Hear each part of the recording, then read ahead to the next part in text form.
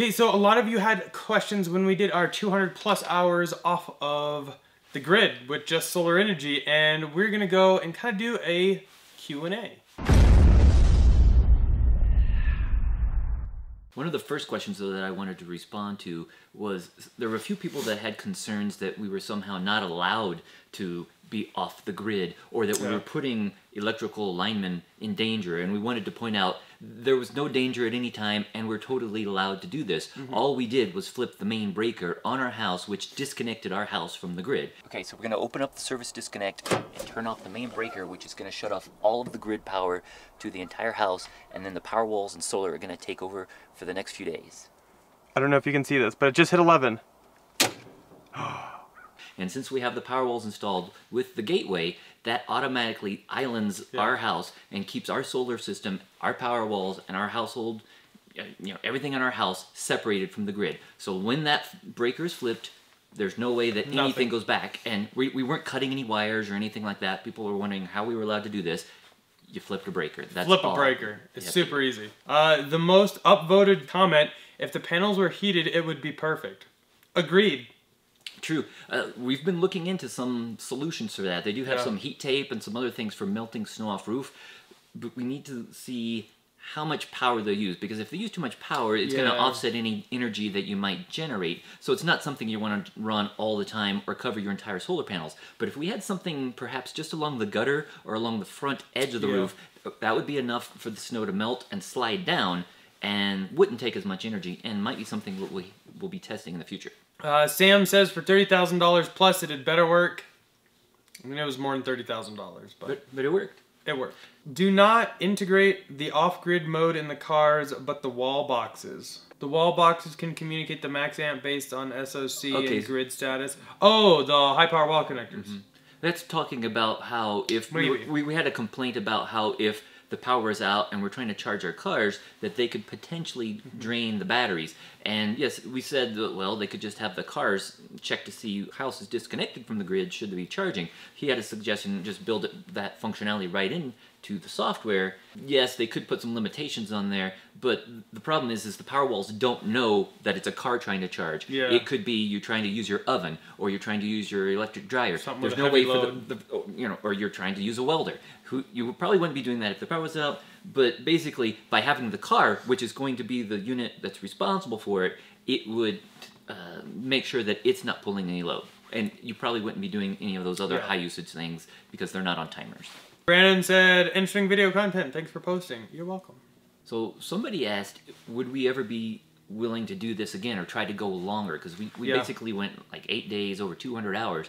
And I would say, I don't think we need to. Because we've proven we could live off the grid. This was, charging 2 electric cars in the fall. We could do it. I know during the summer we could live It'd be even better. Indefinitely. The thing is by being on the grid, as we mentioned before, we're able to send our excess power generated back to the grid, and we earn credits, which then we use later in the year and in the winter when we don't generate as much. So while we could do it, it would be costing us a lot more money if we did it in the summer months. And in the winter, we don't yet have enough to cover all of our usage. Somebody said, how is the heating working? Is it coming from burning natural gas or electric heat pumps? So our heat in our house is actually hot water heat. So we have like baseboard hot water heat, which uses natural gas. We have looked into getting an electric heat pump, but we have not made a decision on that yet. Yes. And again, there are ways you could have solar hot water. You can have the water also heated by electricity, but that's not as efficient. Jason asks, how much would your setup last without charging cars? And what is your setup, solar, and how much Powerwall usage? That's a good question. Basically, we could go probably totally indefinitely. Because as we stated, we have over 52 kilowatt hours worth of power, but we only use maybe 20 something per day if you don't have any cars charging. And some people can probably get by with 10. So just without any solar, you could probably go 5 days, 3 to 5 days. But since we do have solar and the sun comes back up usually every day, we do have sun, and we do have sometimes when we have a few days without sun. But in Colorado, over 300 sunny days a year, we could go indefinitely. So our solar is 16.5 kilowatts? And our Powerwalls amount to about 52.3 kilowatt hours. Almost the same as like a standard range Model 3.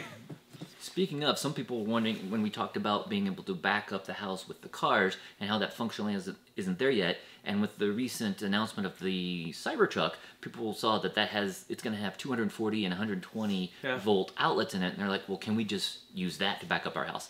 No.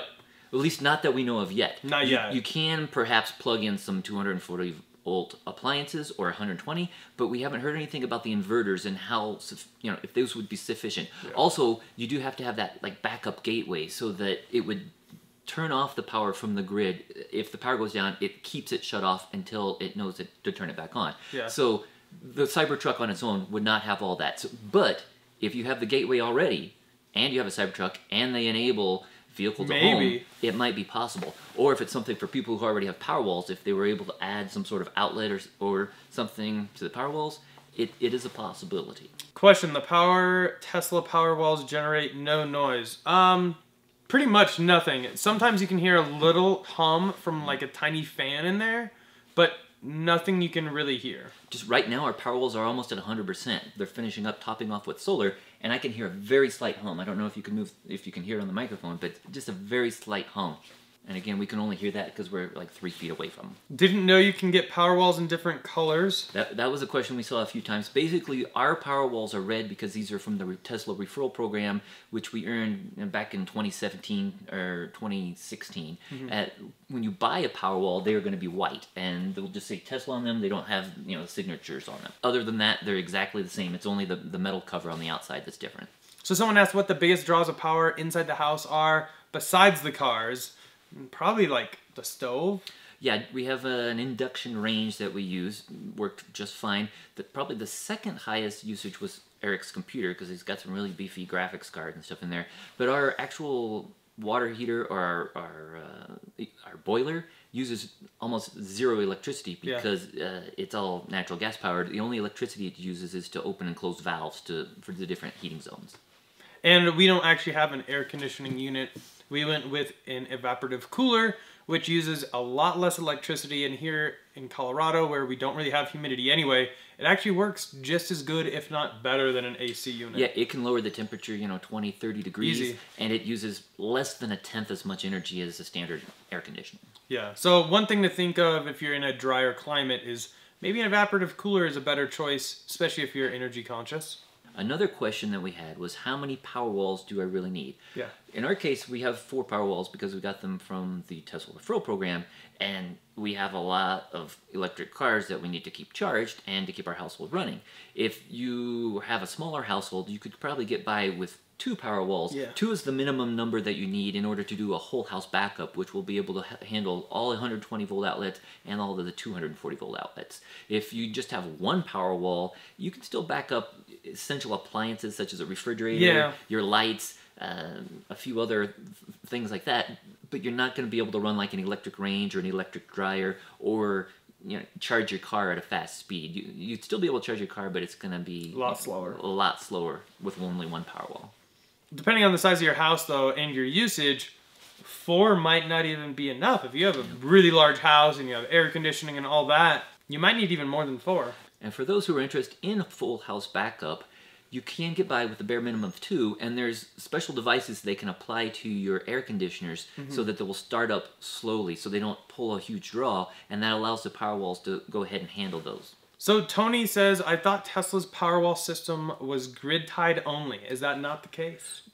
In our case, well, normally it is grid-tied. We did do this test showing that we were not connected or not receiving power from the grid, but Powerwalls actually can be used totally off-grid, but the warranty is not as long. Because basically Tesla warranties it for like 10 years of grid-tied usage. If you do not have it tied to the grid, it's a shorter warranty. It's a certain number of like kilowatt hours that are transferred. Another thing too is we do have our Powerwalls all connected to the internet via 3 different ways. Via cellular network, which is like a backup, via Ethernet, and also via Wi-Fi. If you're off-grid and you're out in the middle of nowhere and you don't have internet, then that's another way that Tesla won't provide that full 10-year warranty because they can't communicate with the Powerwall to send it the latest software updates and keep it running efficiently. So someone is asking, are there optimizers with your inverters? In our case, we don't have any optimizers. We don't have any shade on our roof, really, so there's no need for those optimizers. We just have the 3 delta inverters. For other people who have a little more shade, if there's trees nearby or other houses, then they might have optimizers which allow the panels to work kind of independently, and if one panel's in the shade, other ones can still generate the full power. In our case, we have, I think, 9 different strings connected to our inverters.